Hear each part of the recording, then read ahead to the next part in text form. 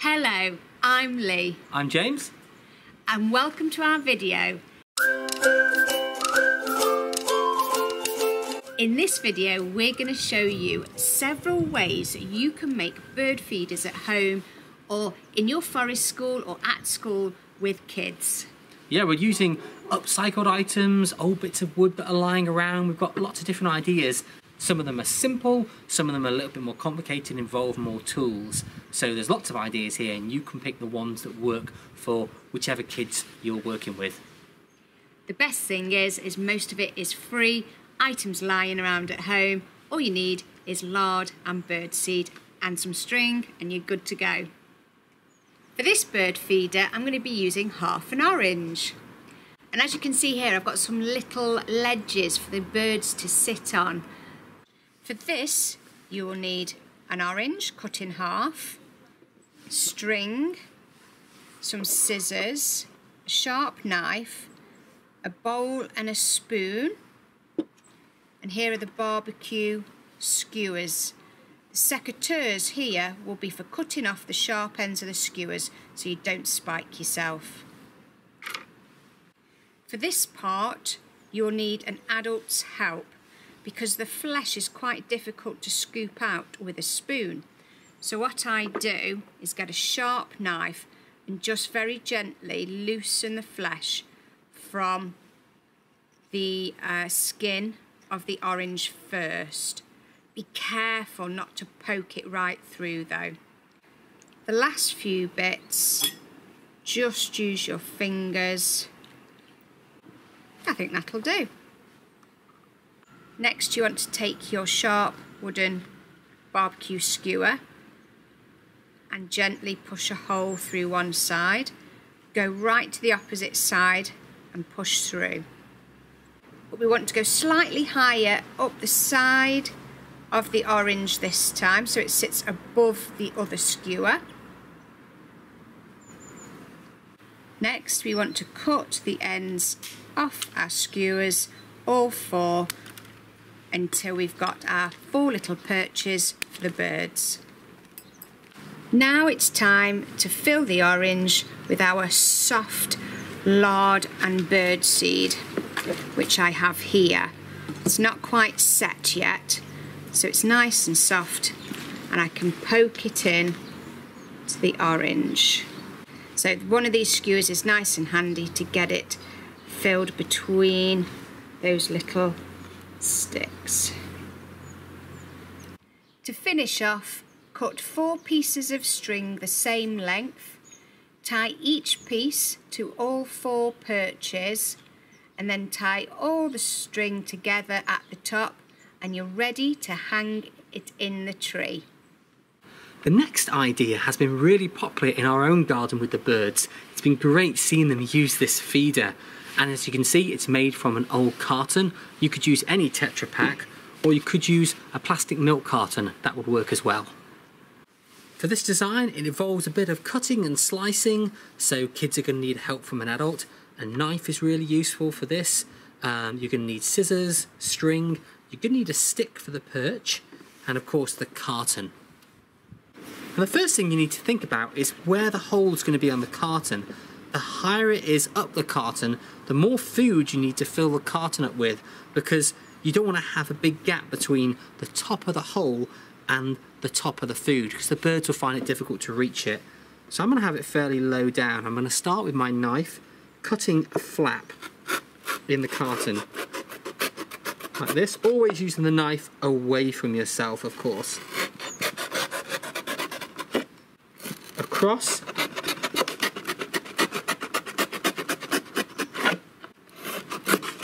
There we go. When a knife isn't being used, it always goes back safely in its sheath. So next we're going to fold the flap down, and we want to fold it and make a crease right here. And we're folding the flap down inside because that makes this a little bit thicker, so it's easier for the birds to grip against. Gives them more of a perch. So the flap's going inside and against the bottom of the feeder.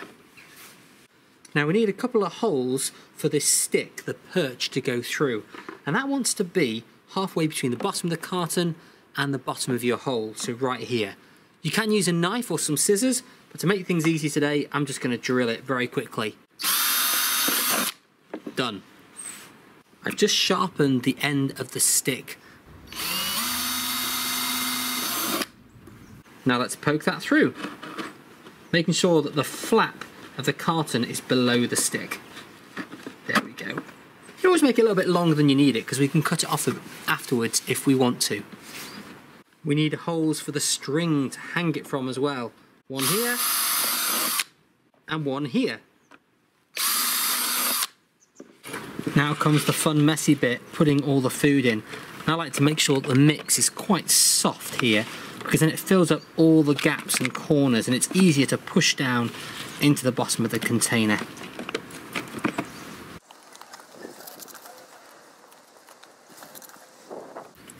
You just can't help but get it all over your fingers. Don't eat it though, it doesn't taste very nice. That looks good to me. Poking the string through these little holes can be a little bit tricky. Of course, if the kids have got small hands, they might be able to get up there through the hole and poke it through. But also you could take the lid off to help get to it. But I find a little stick, thin one, to help poke it and push it through really helps. I'm really pleased with this bird feeder. As I said, it works really well. And now we have 2 for our garden.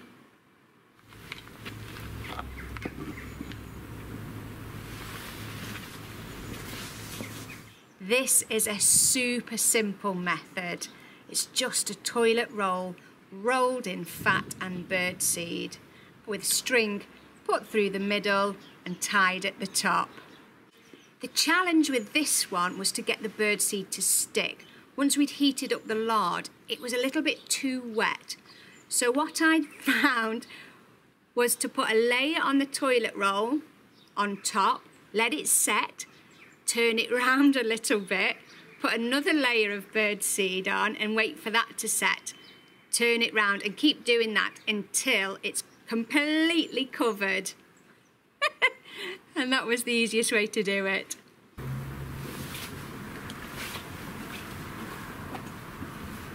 Here's another simple idea for a quick bird feeder. You can take a kitchen roll like this, a nice long one, using that same method of sticking the fat and seeds to the outside of the loo roll. Then you're also going to need a stick about this long and some string, and the string needs to be longer than the length of the roll you're using. You might also notice that I've put a little notch in the middle of the stick here.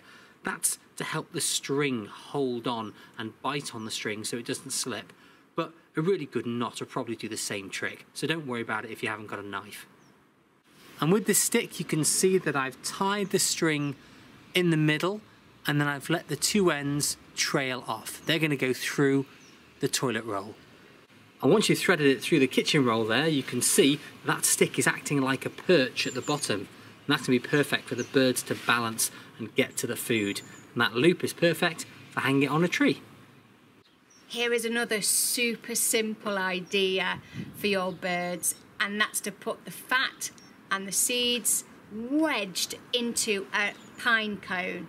So you can go out and collect a pine cone, leave it in your house in the warmth so it opens up, which then gives a gap for you to push the bird seed into. A bit of string wrap round and it's done. What other items from nature could you find that you might be able to use as well as the pine cone? Here's one that I like to call the wild bird pick and mix. What I've done here is got an egg box and put one inside the other to make it a little bit stronger. So there's 2 egg boxes here. Makes it a bit more robust in the weather. And in 4 of the cups I've put the fat and seeds. That's to even out the weight so it hangs evenly. And then the other ones we're going to put some other bits and pieces. So I've just got some seeds here. But if you had sunflower hearts or peanut butter or something, you could use that. Then in the other hole I'm going to put some peanuts. Here we go. And we'll see which the birds like the best. But a bit of a selection box there. Good stuff.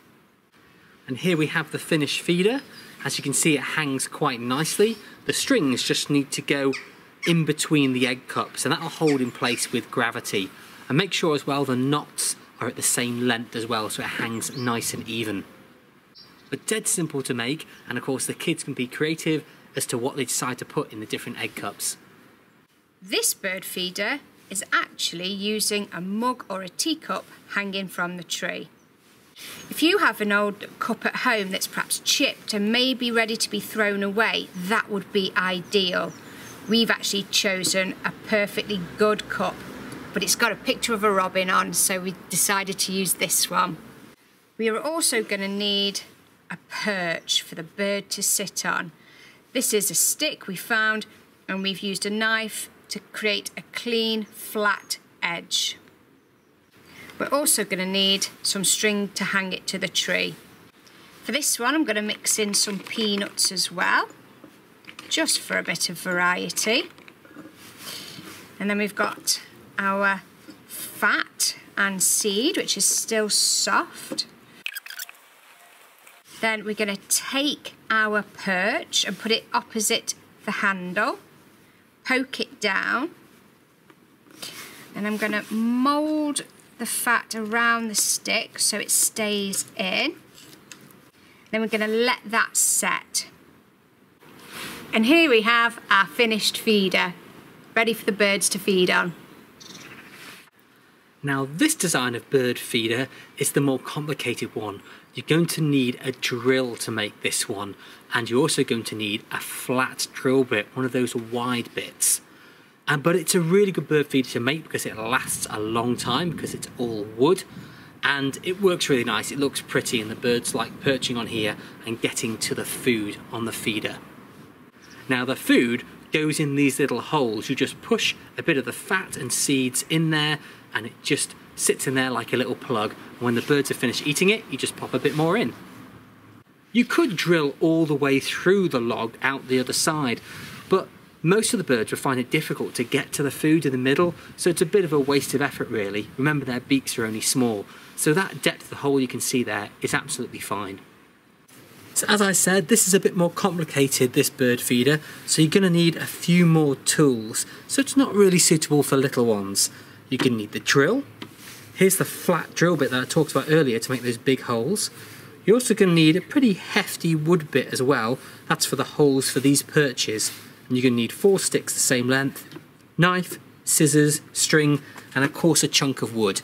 And you'll notice that this bit of wood is much longer than the example I showed you earlier, and there's a good reason for that, which I'll show you. When you're making your bird feeder out of wood like this, there's something else to consider. Don't use a really fresh bit of wood that you've just cut off a tree, because it'll be full of moisture and full of water. It's a lot harder to drill that, especially with these large fat drill bits. Use an older branch, perhaps some seasoned wood you've got on a firewood pile, something that's been down for a while. It doesn't want to be rotten, but as it's well seasoned, the wood is drier and much easier to drill into, especially for kids. So the reason why I've picked a longer piece than I need for the final bird feeder is that it's much safer to clamp a longer piece, or if you don't have a workbench, for people to securely hold a longer piece of wood, and that way the drilling isn't happening near any hands or anything. It's happening well away from any hands that are securing the wood, and we'll cut it to length right at the end once we finish the drilling. Now we're going to make 6 holes in this length here. 1, 2, 3, 4, so 2 holes opposite each other, and then in the other plane 5, 6 here, and that means that there are holes all the way around the wood for the birds to get the best chance at getting to the food.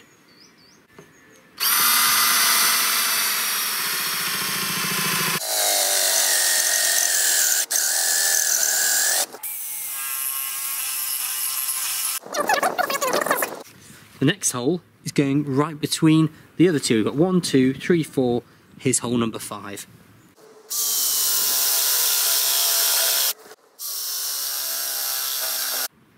Once the big holes are done, you're going to want to make holes for the perches, and for that, of course, use a drill bit that is the same diameter or a touch smaller than the sticks that you're using. It might be easier to find a stick that matches the drill bit rather than the other way around. So we're going to have 4 perches in total on this, and they want to go in the gaps between the holes. There's going to be 1 here, and there's going to be 1 here. You don't need to drill in far with these, just a couple of centimetres is fine.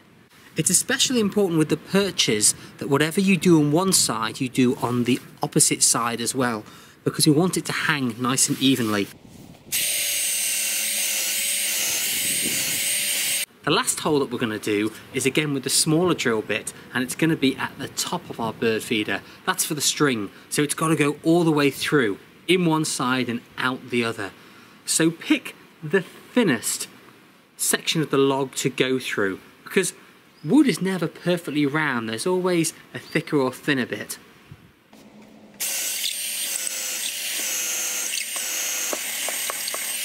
There we go, right through the other side.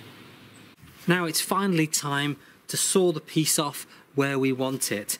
Now, saws can do some quite serious damage to unprotected fingers, but rather than use gloves, I prefer to put a barrier between whoever's supporting the log over here, or your offhand, and the hand that's sawing, and that way the saw can't come over this way over to any hands that might be supporting the log over here. Very simple, but easy way to keep everyone safe.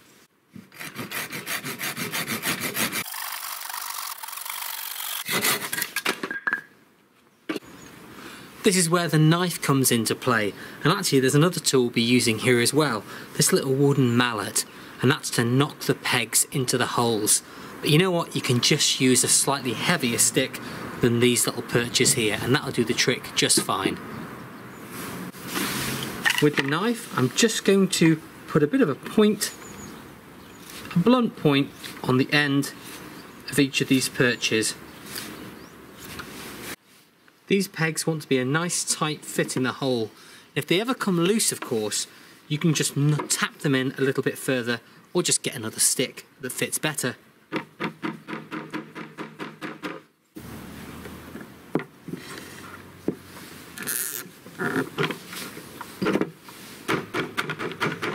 That's all the perches knocked in, but they're a little bit long for my liking, so I'm just going to cut them down with the secateurs.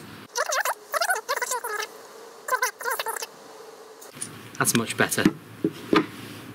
Now we get to do the messy bit, actually putting the food in the holes.